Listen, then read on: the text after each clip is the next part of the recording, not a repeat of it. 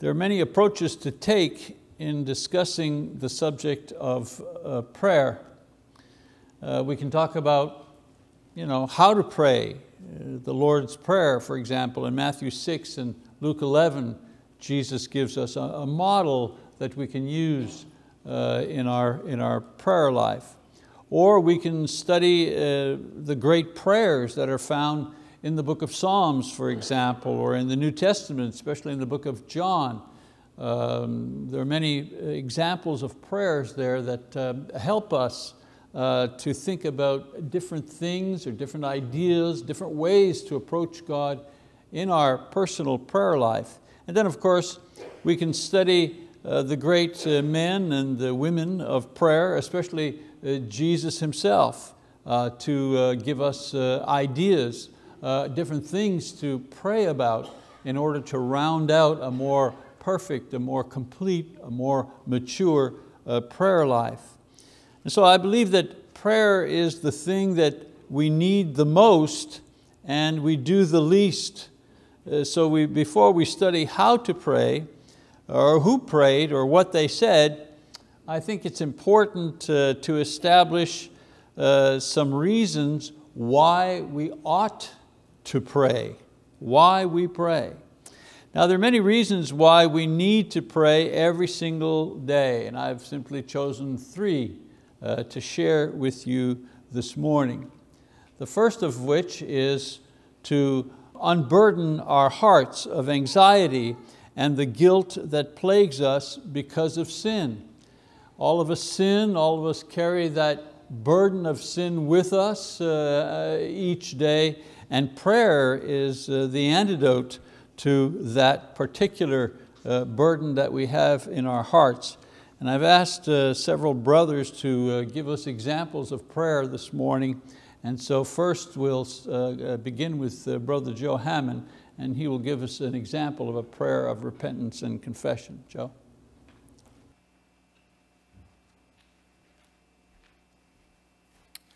Pray with me, please.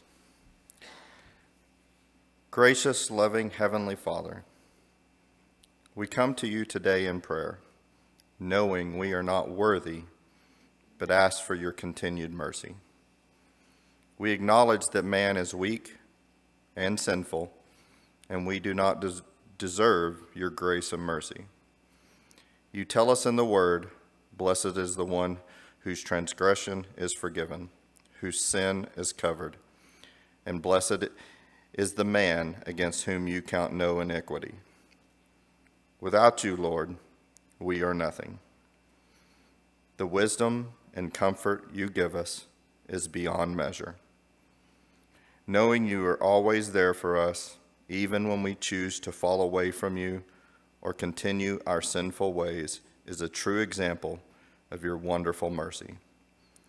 We should take comfort today, knowing no matter how long we have been gone, no matter our sin, and no matter what, if we confess, you will guide us down the path of righteousness. For that, we thank you, Lord. I pray this in your Son's name. Amen.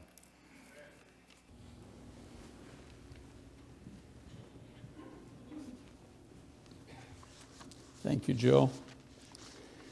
It is amazing rather, that people will try everything under the sun to deal with their anxieties and fears. Drugs, self-help methods, escapist devices like sleeping, eating, sex, before they finally come to God in prayer. Peter says, therefore humble yourselves under the mighty hand of God, that he may exalt you at the proper time, casting all your anxiety on him, because he cares for you. I want you to notice that Peter doesn't say that we have to work out our problems and then give them to God for approval. Isn't that what we do? We try to figure things out, work things out, and then we give God the solution and maybe ask Him to give us a stamp, of approval.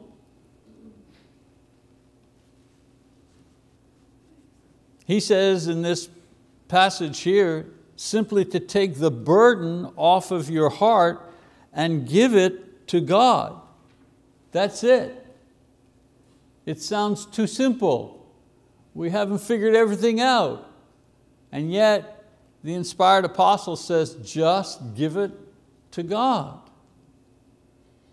In not saying that this absolves us, or rather I'm not saying that this absolves us of the responsibility for our lives and our problems. However, through prayer, we can detach ourselves from the anxiety and the fear and the stress caused by these things. Prayer serves in the same way for the problems we have due to the sin in our lives. As Christians, we often sin and fail in living as we ought to live. As Christians, we're always living under the burden of ought. I ought to do this. I ought to do that. I should be at this level. We live under that burden. Why? Because we want perfection. That's why we want it. People accuse us all the time, well, you Christians, you think you're perfect. No, I don't think I'm perfect, but I'm trying to be. And that's the burden that I bear each day. I'm trying to be what God has asked me to be. Prayer is the starting point for dealing with the sin in our lives, the imperfections in our lives. Yes, we have to resist temptation, of course. We have to get help not to repeat sinful behavior. But as 1 John chapter 1, 8 and 9 tells us, the first action in combating sinfulness is to acknowledge it as such and appeal to God for help and forgiveness. Again, as John says, if we say that we have no sin, we're deceiving ourselves and the truth is not in us. The reverse of this is the truth. We have to go to God and say, I'm a sinner, God. There are a lot of things wrong with me, Lord, and not be afraid to acknowledge the truth about ourselves. Then he says, if we confess our sins, He is faithful and righteous to forgive us our sins and to cleanse us from all unrighteousness. This is a promise made to those who have the courage to go before God and acknowledge their weakness. The problem is that we'd like to acknowledge our small weaknesses. We'd like to acknowledge our clean weaknesses. Well, I got a bad temper and I lose my temper a little too quickly. Or, oh Lord, I tend to criticize a little too much. I'm sorry about that. Those are easy ones. The hard ones are, Lord, I'm a liar. I realize that I lie way too much. I'm not an honest person, God. I'm not honest with myself. I'm not honest with my spouse. I'm not honest in my business. I'm always cutting corners. That's hard to admit. Lord, I'm greedy. I never have enough. I want more all the time, no matter what I have. It's never enough. It doesn't satisfy me. That's hard to admit. It's a blow to our pride, our sense of self. For the non-Christian, this is accomplished through baptism. Acts chapter 2, verse 38. We repent of our sins, we're baptized, God washes away our sins, cleanses us from all sin. But for those who are already Christians and continue the lifelong battle of sin, this is the way we deal with it. It's not complicated, it's not high theology, deep theology. It's pretty straightforward. God is saying to us, come to me and just tell me the truth about what's going on in your life. And I'll forgive you. And He says He'll be faithful to do it. What does that mean? It means that He'll be doing it over and over and over and over and over again. Why? Because we're repeat offenders, that's why. Every day we sin till the day we die. It's the burden we carry. It's the dichotomy of our existence. We're Christians. We hunger and thirst to be right, to be perfect, but we can't be. And that's a hard thing to live with. Prayer is the thing that enables us to live this life carrying this burden. And so we need to pray, because through the exercise of prayer, we leave with God the worry due to trials and the guilt due to sins. No other method is more effective to this end than prayer. Another reason why we should pray, and that is, we need to pray because prayer initiates spiritual and physical blessings for ourselves and for other people as well.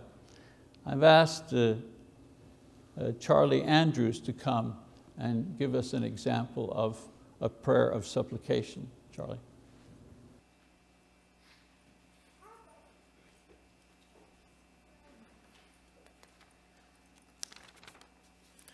Please pray with me. Father, you have been so good to us. Your generosity humbles us and overwhelms us. Thank you for giving us food when we hunger. Thank you for giving us water when we thirst. Thank you for giving us shelter when we are exposed. You are the God of manna in the wilderness. You are the God of victory in physical and spiritual warfare. And you are the God of salvation and eternal life through Jesus Christ. Thank you for telling us in John that if we ask, we shall receive. Thank you for telling us that if we speak to you in prayer, you will hear our prayers, you will answer us, even if it's not the answer we want. Thank you so much for not giving us everything we want. And thank you so much for giving us absolutely everything we need. In Jesus' name, amen.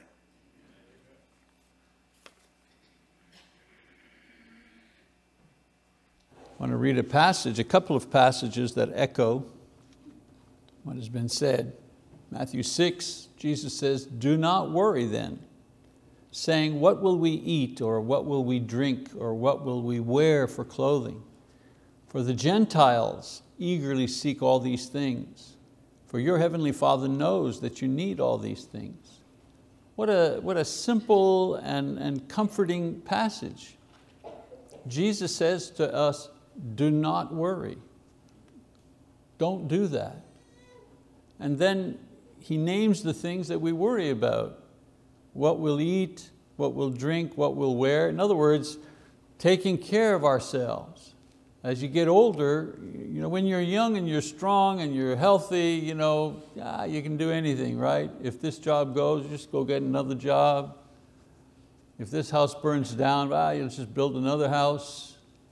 You're strong. There's a lot ahead of you. You can do stuff.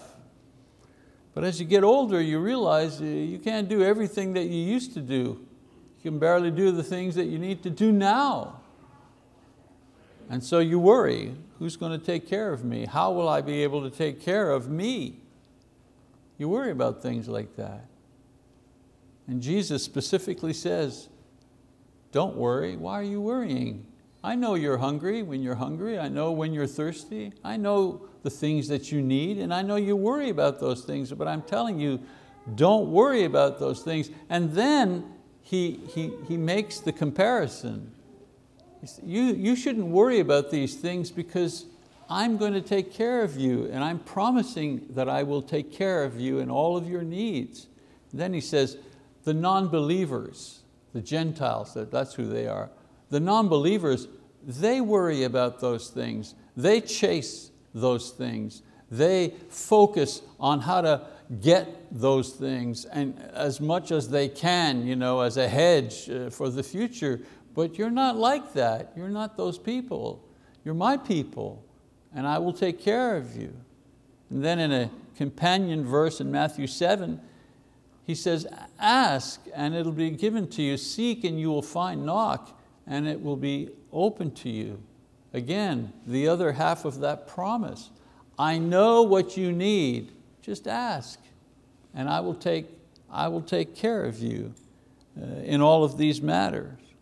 So Jesus tells us that we should ask for the things we need, and God, who knows what we need, will be happy to provide.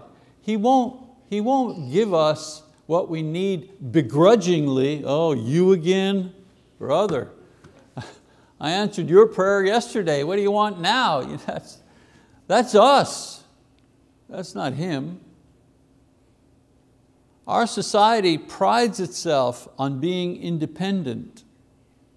The self-made man or the self-made woman is admired, and we strive to be fully self-sufficient, or at least the dominant partner in any type of cooperative enterprise we undertake.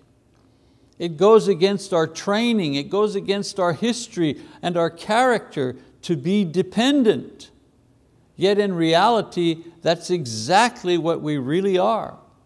We are totally dependent on God. And the interesting thing is, that's the way He wants us to be. He wants us to be dependent on Him. He's not like us. We're parents. You're 18, get a job, get out there. He's not like that. Let's face it, God keeps the universe in order. He gives life and He rules over death. No one dies before their time. No one dies without God's knowledge and approval. No one dies alone because God is always there. From Adam to the last person born on this earth, all are dependent on God, whether they know it or not, whether they acknowledge it or not. The reality is we are dependent on God.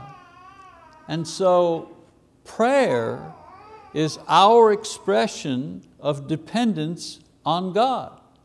If you ask, what is prayer?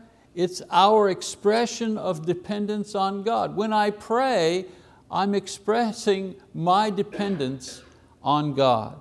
Just like baptism is our expression of faith in Christ, prayer is an expression of our dependence on God. We cannot think of or enumerate all the things that we need to live each day, but in prayer, we express our dependence on God for the ones we think of, having confidence that He can and He will supply everything we need, whether we've thought of it or not. In addition to physical things that we need, prayer also is the way we access the spiritual blessings necessary for growth in the kingdom of God. In Ephesians chapter 1, verse 15 to 18, Paul writes, "For this reason I too, having heard of the faith in the Lord Jesus which exists among you and your love for all the saints, do not cease giving thanks for you, while making mention of you in my prayers, that the God of our Lord Jesus Christ, the Father of glory, may give to you a spirit of wisdom and of revelation in the knowledge of Him. I pray that the eyes of your heart may be enlightened so that you will know what is the hope of His calling, what are the riches of the glory of His inheritance in the saints." This is a prayer for something spiritual. Paul is praying for his readers, Christians, that God open their eyes, the eyes of their heart, the eyes of their mind, the eyes of their spirit, so that they will know the blessings awaiting them in heaven. We can't know these things unless God reveals them to us. And it's through prayer that God reveals the gifts that are waiting for us. There's no physical way to obtain these things. They are given based on a request through prayer. If we don't pray, we don't receive them. And so why pray? First, to unburden our hearts. Second, to show our dependence. And then thirdly, prayer is necessary because it is through prayer that we sanctify or we purify everything that we have in order to consume or to use it with a clear conscience and a joyful heart. And I've asked Paul if he would come up and make a prayer attuned to this idea. Paul?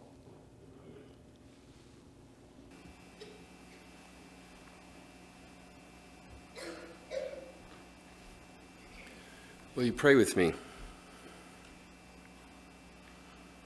Holy Father and King, hallowed be thy name. You are the only true God. You are the great physician and the architect of this universe and of our lives.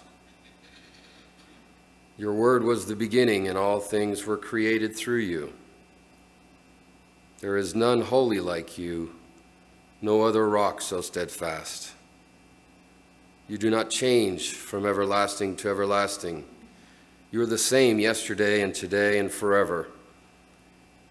You are abundant in power, and your understanding beyond any measure.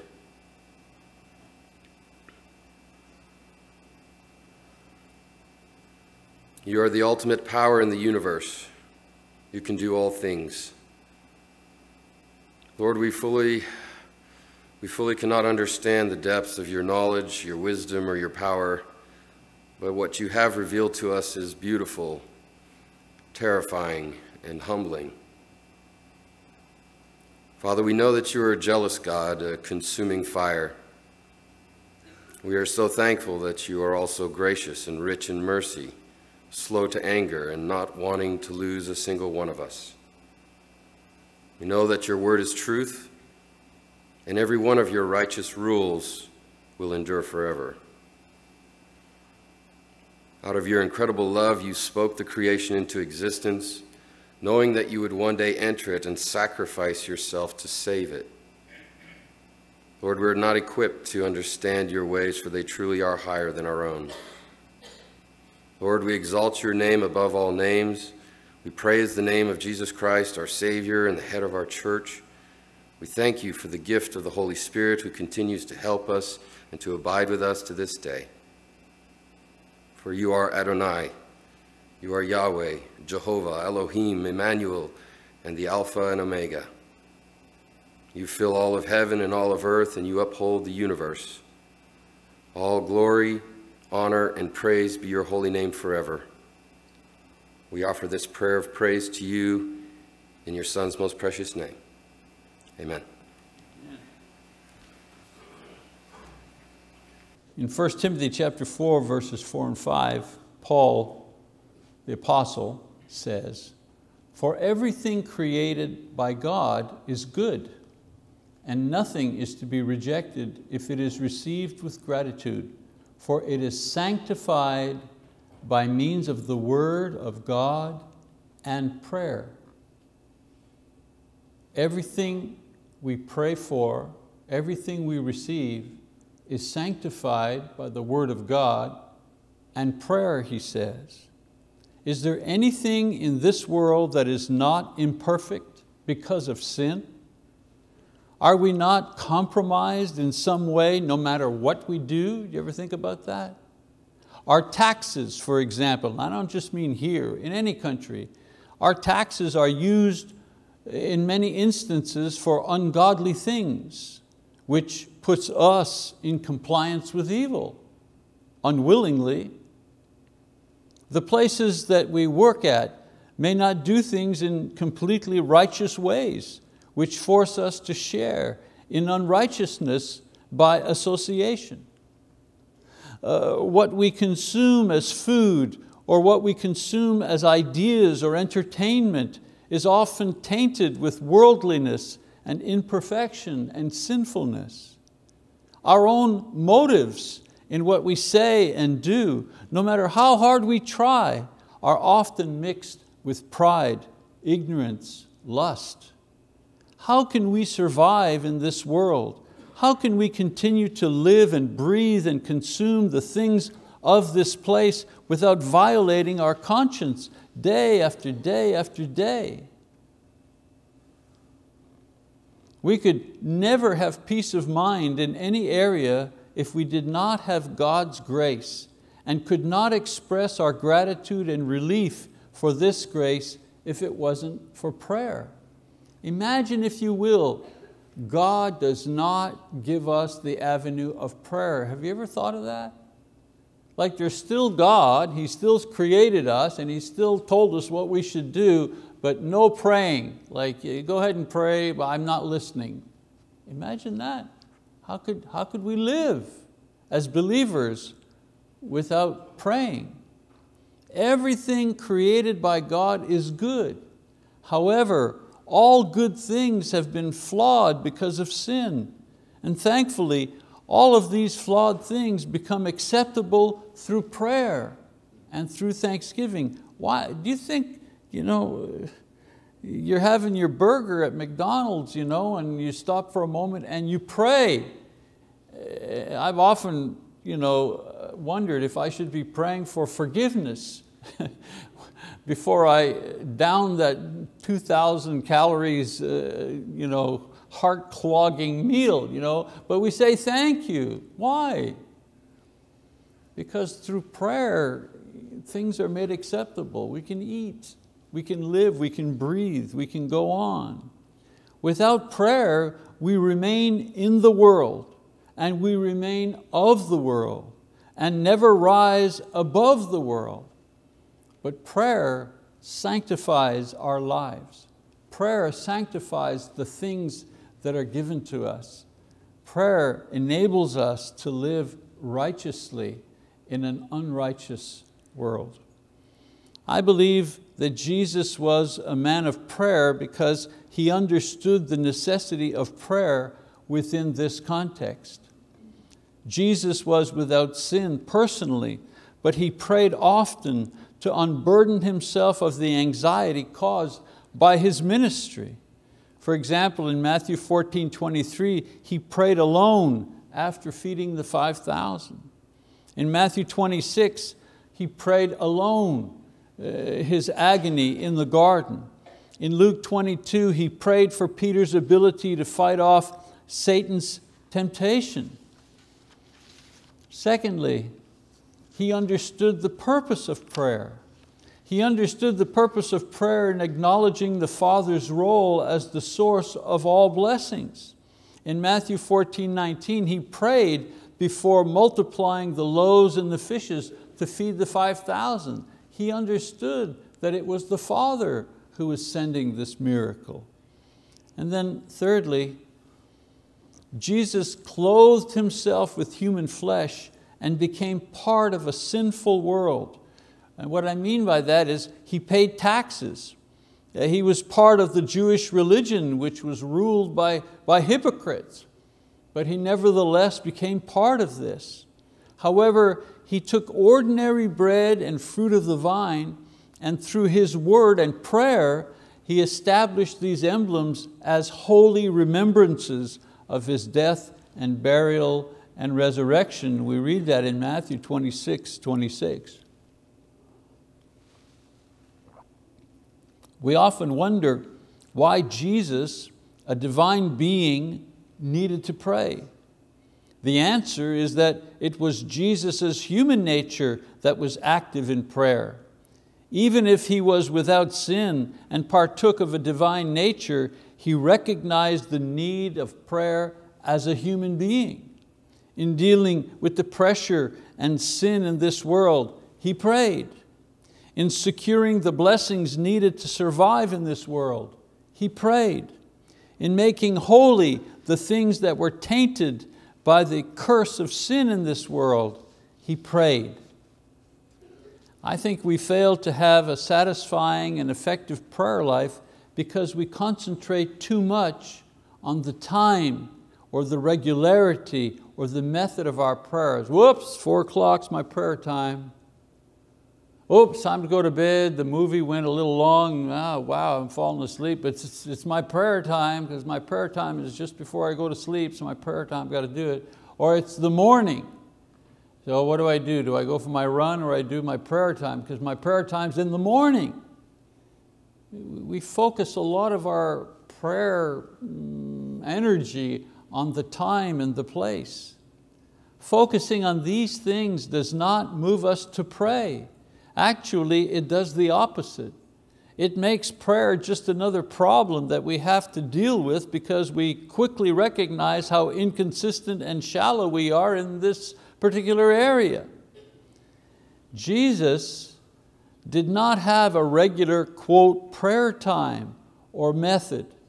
He used the avenue of prayer as the tool for communicating with God when dealing with stress or sinfulness or needs or thanksgiving. In other words, he prayed as these things came at him. In still other words, he prayed on the go. My wife is that type of person. She prays on the go, and I've mentioned this before. She prays for parking spots.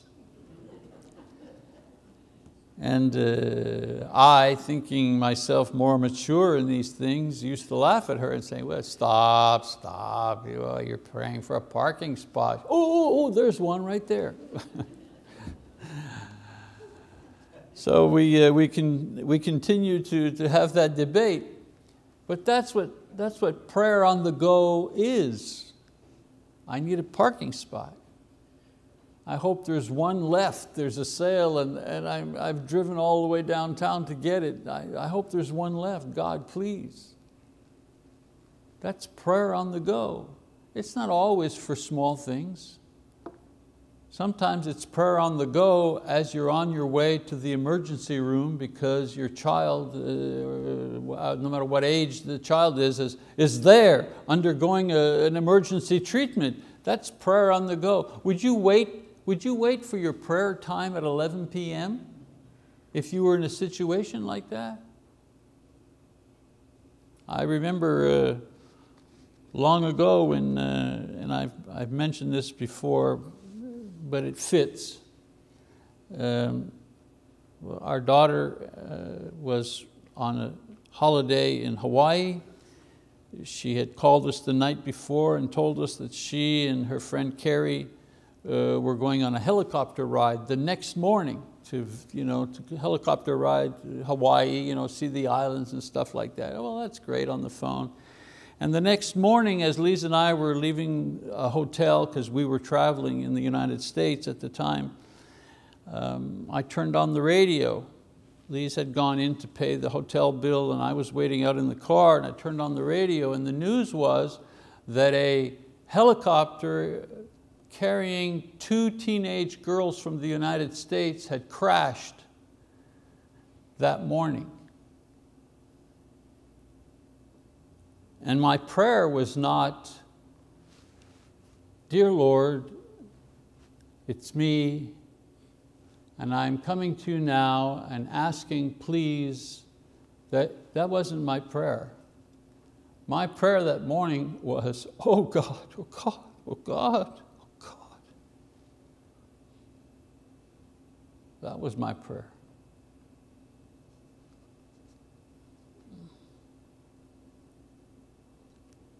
And thankfully, 2 hours later, I got a call and said, it's not us, we're okay. Unfortunately, it's 2 other young women who died and 2 other sets of parents who are suffering. But for this time, it wasn't us. But I remember the moment.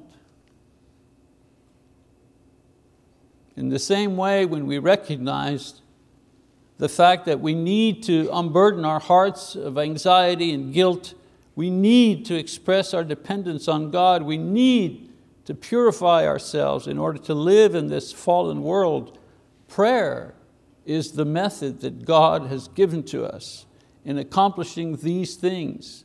And He gives us prayer so that we can use it anytime, anywhere, anyhow, any moment, any intensity, for anything.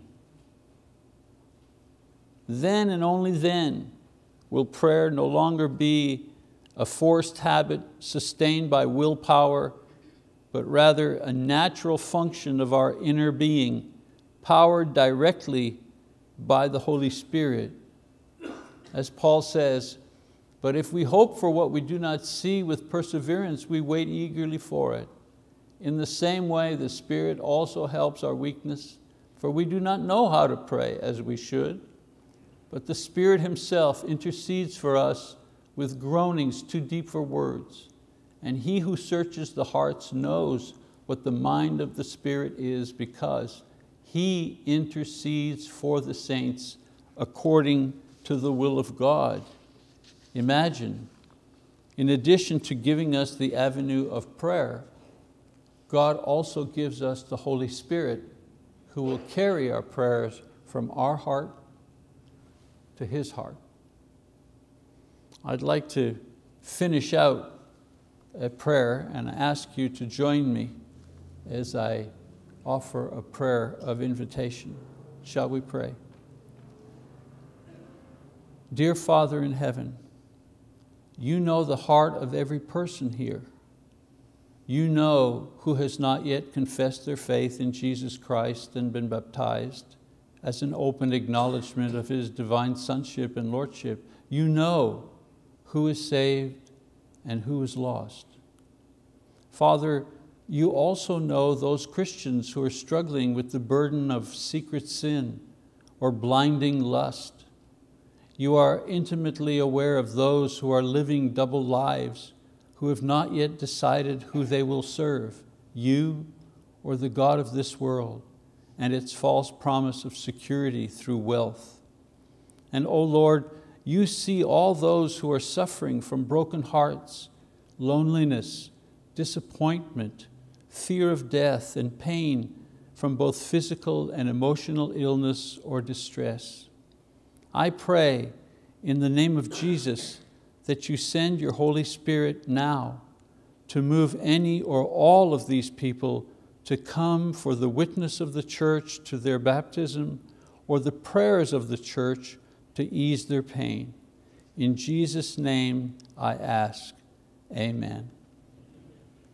I ask that no one be afraid or ashamed to answer the call that the Spirit has made this morning. Shall we stand and sing our song of invitation?